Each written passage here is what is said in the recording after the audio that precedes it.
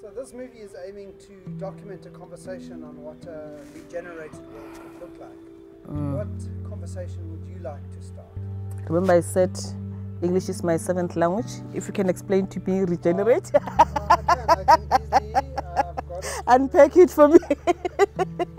Somewhere I've got it, I've just got to find it. Regenerate, I think it's like reinventing, rebuilding. Lost, regrow new tissues.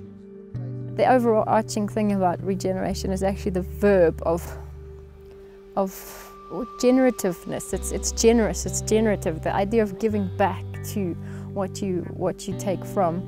So for me the overarching verb is actually about bringing life back into everything. And it should be there anyway, it's just we've got so separated from it that we've taken it away from the way we live, the way we work, the way we run our economy.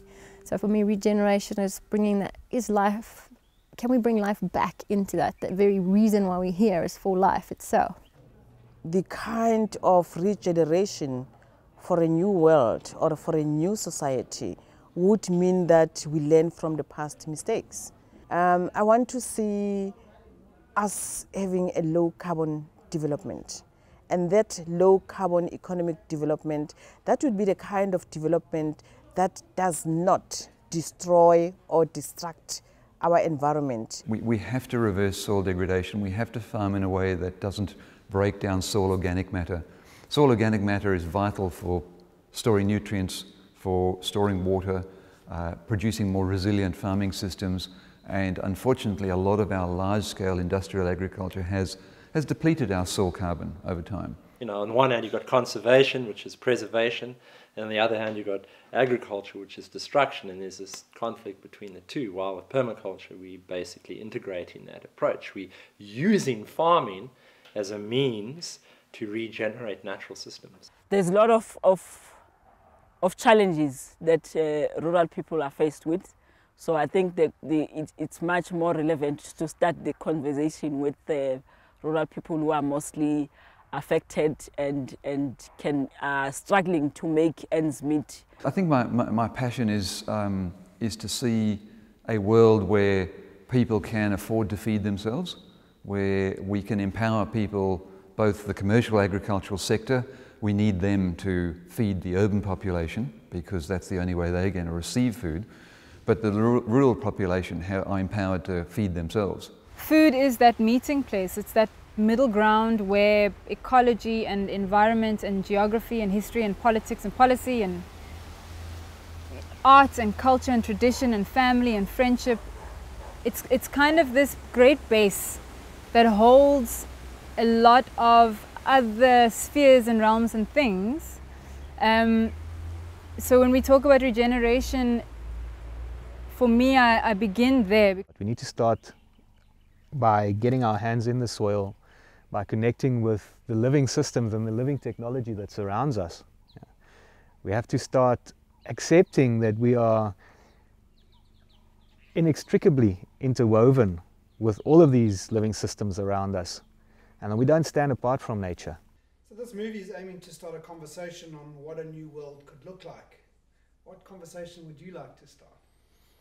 Well, currently looking at how most of the kids are what I term screenagers. You know, they're looking into a screen and they're so disconnected from who made their clothes, what food they eat, where that food comes from. You know, like what happened to the creature that provided that food for you, or you know, the person that actually farmed that fiber for you. Humans don't feel that they are earthlings anymore. They somehow feel above or over it, and that is causing major problems, because if you're not feeling part of something, you don't care for it. So I would like to see a world where people reconnect with being part of Earth. I would like to see a society that thinks more about things and thinks more about the connectedness of things, instead of seeing things in separate pockets, you know, where we're always aware that, you know, our actions, whether negative or positive, are part of you know, are part of a whole system. So, you know, think about the domino effect, you know. So where would you like to start? If you could imagine this regenerating world taking place, Or would you start the conversation? I'd say equal opportunities for all, a better education system, a stronger state with policies that drive a regenerative strategy, a state that cares about the people, because I feel like a lot of South Africans, especially the marginalized one, the poor, are still poor. What is the asset base? What is the strength of South African society in terms of resource? And I'm not just speaking about resources that are traded, commodity resources. I'm speaking about the energy that we have. Are we using that sufficiently for our people first? And are we educating our people? Well, I think that what I would really like to see is a society where there were opportunities for everybody. We can't make everybody equal at the stroke of a pen, but we ought to be able to find ways in which people can find meaningful work, ways of living in society, ways of living with one another that are not riddled with conflict and hostility. And of course, a lot of that means socioeconomic justice. But it also means building personal relationships across all sorts of divides that are part of our history. I think for a regenerative strategy to work, we need cohesion as well as connectivity. And at this point, I don't think South Africa is a cohesive country. Having grown up in South Africa and being born here, we're all very aware of the things that make us different from each other. But we never get the opportunity to actually discuss what connects us beyond that.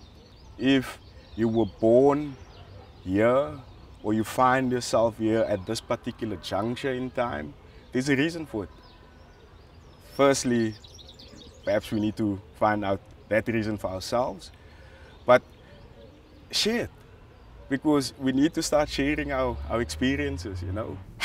It's been in my heart and my spirit for a couple of years now, because every time I look at South Africans, I look, especially on social media, I always ask myself, why are we so angry? And I get to hear from a different number of people that indeed we are a wounded nation. At the height of our racial tensions in the country, I was like, okay, fine. Can we just find a way to talk to each other? Can we just find a way to sit around as different racial groups and target the specific things that we're battling with as a country, both black and white, like youth unemployment, our economy that's refusing to really grow, the rand that's low, our political landscape, and our discontent with our leaders. Those are things that affect us, whether we're black or white. Can we just pick on those things and talk about them and sort of map up together a way forward? And there is a great sense that now that there is political equality for people, that the work is done. But it isn't done because of the backlog of heritage and inherited privilege that so many of us have. And we forget that that's not undone in one generation or even in 2 or 3. So it's incumbent on those of us who benefit from that privilege to be looking for opportunities to make a difference to others. One of the mantras we have in Open Streets is about respecting each other as human beings. And for me, you know, respecting one another more, fundamentally loving each other more, that has to be the base of regenerating a future that's going to work better for all of us. So it's about how we relate to each other in meetings, how we hold meetings, how are we communicating with each other. So although it's a big thing, respect and love are big strategies in a way, the playing out of them is quite mundane and quite, quite straightforward, but requires a lot of consciousness. What economic model are you working with? You know, what social patterns are you bringing in? How do you govern yourselves as people? You know, we've got a centralized system on the one side, which I perceive to be the problem, centralization, while permaculture on the other is decentralization. It's bringing everything back to the earth, back into community, localizing everything and bringing power back into the hands of the people. Because right now, humanity is disempowered. Everyone's looking to the centralized system for whatever it is they need. It's not providing. So regeneration is cultural, it's kind of around knowledge. That's, for me, where my work comes from, because the knowledge then becomes about practice. and thus cultural regeneration and revival. And that then immediately stems down into the way we interact with our environment and how we share that with others and become not so much an individual but part of a broader community. I think for me the most important thing is to design and live in a country or in a city that is resilient. We're talking about a system that is resilient to external shocks.